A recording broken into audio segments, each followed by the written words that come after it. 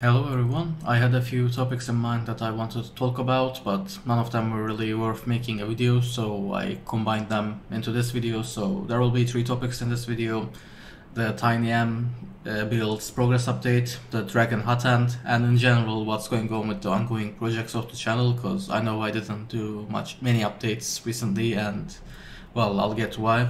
But first of all, let's start with the TinyM.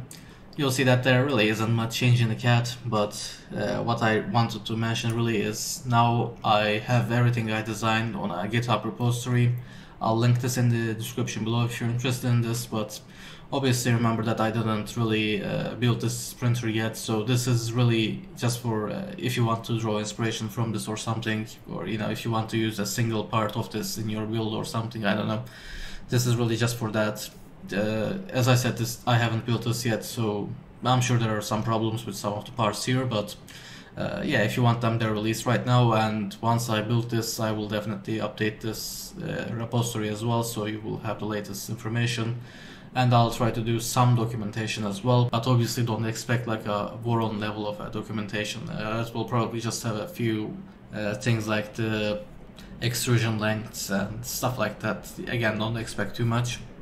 But for now, the CAD file, the DXF files for the panels, and there really are a lot of panels for this, and the STLs are here, and well, you can use these if you have a use for this, and as I said, it's in the description below.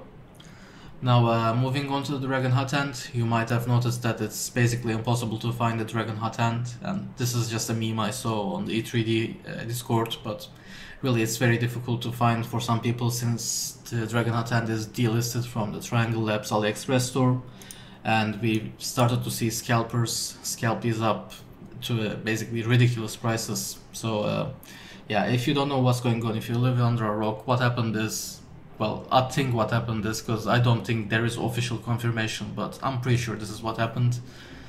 Slice Engineering took down the Dragon Hotend, and the reason I say that is because they have a patent on the way the heat block attaches to the heatsink using these 4 poles and 2 screws.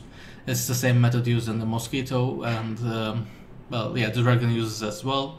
And they have this patent, even though I feel like they really shouldn't, but they have it, and unfortunately they used it to take down the Dragon Hotend, which really is sad, because in my opinion it was the best Hotend available on the market, even better than the Mosquito in my opinion. And when I say that, I don't mean the build quality or anything. Maybe the Mosquito is built better, but the reason I say that is because this doesn't need the boron nitrate paste crap, which is a huge bonus in my opinion, and this is smaller and cheaper as well. So as I said, this was my favorite Hotend on the market, and it looks like it will be gone pretty soon.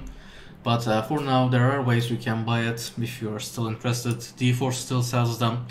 They marked the price up quite a bit, but if you want to buy them before they disappear from the market, this is one of the options. And if you don't know, D-Force is a sister store to Triangle Lab, so they're still selling it through the store. Eventually, I'm sure these will be taken down as well, but I guess it's about how long it takes for Slice Engineering to realize this. But yeah, as I said, it's available here.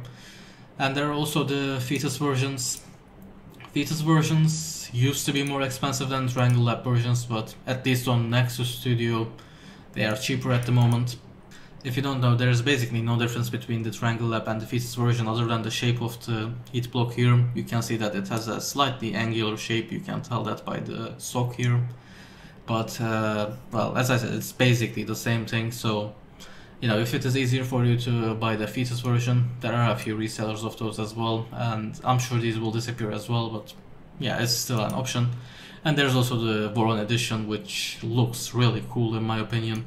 It is pretty expensive, but it looks pretty cool, and it's mostly a street cred thing, because it will be hidden behind the Afterburner if you're buying this for a Voron, which if you're buying a Voron edition, I'm assuming you are. But yeah, it's still pretty cool, and I kind of want one, but shipping is ridiculously expensive from this place, and I don't think anyone else sells this at the moment. But I could be wrong about it, I didn't do much research. So now the projects that are still going on the channel that I still haven't updated. There is the MPCNC, there is the Voron 2, there is Voron 0, and the upcoming TinyM build. The TinyM build, I ordered some of the parts that I need for it, so The first episode should be fairly soon, and the same goes with Voron 0. I'll do that upgrade to the Voron 0.1 fairly soon as well, and the MPCNC, because I just need to print a part, and well, after that I should be able to get it working again. I know it's been a while, but I want to get that working as soon as possible at this point. But what's keeping all of those projects from progressing is the Voron 2 series. Right now my Voron 2 is the printer that is closest to being able to print 3D printed parts, but it still isn't there, obviously. So what's going on with that is I have the new spider board. As you know, I did an unboxing of that, and I also designed a new PCB, if you remember, in a few episodes back in the Voron 2 series, and that's this PCB. Or if I just switch to the 3D view, you can see it a bit better.